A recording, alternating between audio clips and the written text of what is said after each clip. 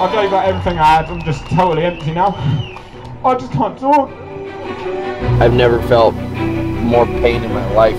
Some people out there on course like, you're 3 miles ahead, and I was like, I just have to hold on. Then I started to fall apart. My love for Ironman personally started with this story called the Iron War between Mark Allen and Dave Scott. Dave Scott was already the 6-time world champion of Kona Ironman, which is the hardest Ironman out there. Mark Allen was this up-and-comer who was the most talented and was meant to win but never could win. It's the most epic story ever. These guys swam shoulder to shoulder, biked shoulder to shoulder, and ran all the way until maybe 1 or 2 miles from the finish line at a 6-minute flat pace. And I am mind blown by what these guys were able to accomplish. After watching all the video, you're like, I could do that, I could do that, I could do that. And then you're in it. Changed my life and inspired me to do all these other things around the world. Spartan races, Tough Mudders, Pyrox, CrossFit, everything was based off those guys. I want to talk about what's called the 4th discipline. Well, maybe 5, but the 4th discipline's gear.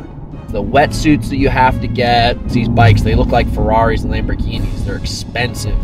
Aerodynamic, carbon fiber, big disc wheels. I'm assuming the average bike here is above $5,000. And then you're gonna notice these shoes and kits. Like I'm wearing a kit right now. If you look down at my legs, I look like a superhero.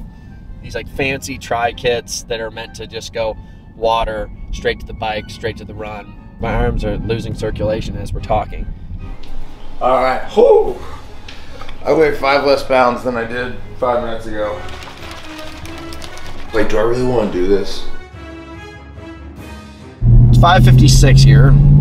The pros go at 6:40. The female pros go at 6:50, I think. And then like age groupers start at 7. And I'll probably just get in the water with the first pack because I'm a beast. I might poop in my suit. You gotta get out of it. You can't poop it. Not yet. You know, these deserts have these crazy contrasts of temperature. You're swinging 30+ degrees throughout the day. And I think for people that are unprepared for that, they're gonna crack. You're already gonna be soaking wet to keep warm for probably the first 2 hours of this bike race. We're just gonna have to crank really, really hard. Your hands are gonna be frozen. It's chilly for a Texas girl. How do you think the water feels? A lot colder than this. That was shocking. Cold? The way back, I was like, it's like I just kept swallowing water. Why? I don't know, the waves are like going Indian. We're just topping out. We're going to get changed real quick. Yeah. We'll be right back. All right. Ready to roll, baby. Woo. This is where we part ways. Love ya. Good luck. All right. 2-5.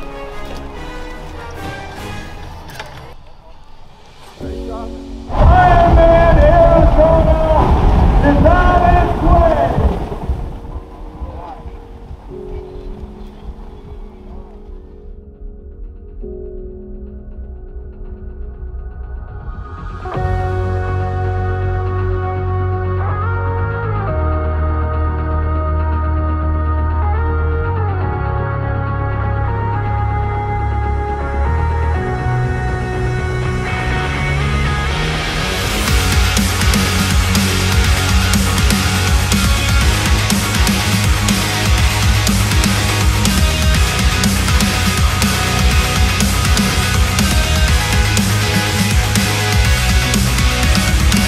First of all, I got buried like in the first 200 meters, like fully on top. I fully submerged underwater under a woman.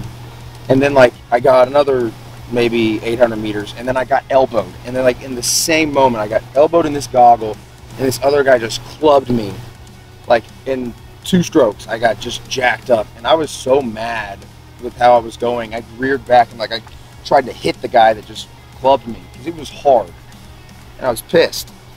And I missed, and then as I tried to do that, my right leg, my calf, this is like 24 minutes into the swim or something, I looked at my watch when it happened. It just seized up. My foot was just locked like this. It was just flexed completely. And so for the remainder of the swim, up until like 100 or 200 meters from the exit, is when it finally like started to loosen. But the whole swim, my foot was just dragging like this in the water and just no movement, no kick. But I kind of deserved it. It was karma for trying to punch someone. A guy literally pushed me in the chest. I Yeah. came over top of him and he gets up and just pushed me in the chest.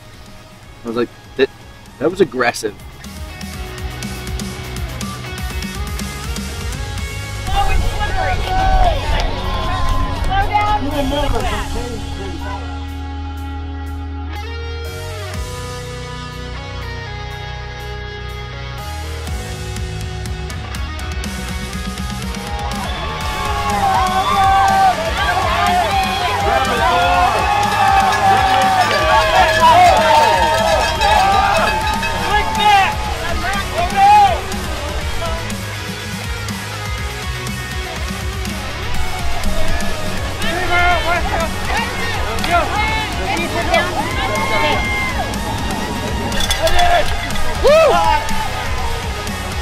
I got out of the water in 1:10, which blew my mind.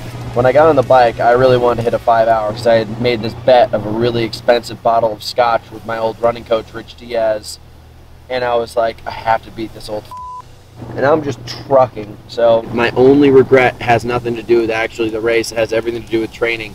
Being in this tuck position over time, in between my shoulder blades all the way up to the top of my neck, was so wrecked, and the back of my triceps were so wrecked, and my hamstrings were stretched from leaning over like this. I've never felt more pain in my life from a bike ride. He just passed 87. It's gnarly. If Kyle beats Hunter, like, what's going to happen to Hunter? Is he going to have to get a real job at McDonald's? Hunter's going to get a tattoo. He promised Kyle his firstborn child's name. So much is at stake. Right now, at this moment, Kyle is not an Ironman. He is not. But he will be at 5 p.m. I think he's built different. His dad was an Ironman. He did the Tempe race. I don't know if it's changed in the past 30 years. Said it was kind of a gnarly one. Oh, wait, that's him.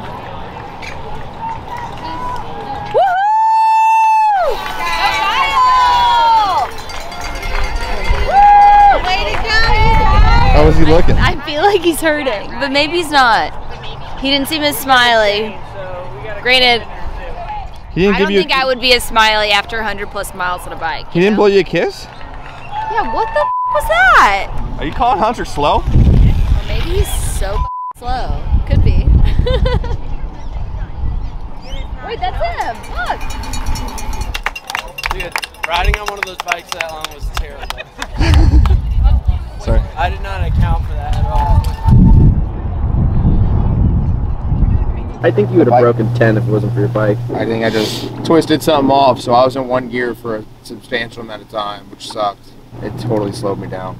My bike was like 550. I believe 5:32. I could have cracked and you could have caught me. I'm not lying. Yeah. I was in a cracking place. Oh yeah, hey Hunter, Kyle, keep it up, buddies. You guys can do it. Kyle, hurry up. You can get them. Stay with them and cross the finish line together. Thank you very much. Hunks of burning love out there. Keep it up. Iron Man. Woo! Shake it up, baby. Shake it. I'm a hunk of burning love. I'm just a hunk of burning love. All right, hound dog. Keep it up. Detroit City. Woo! Iron Man. Mama's coming soon. Thank you. Thank you very much.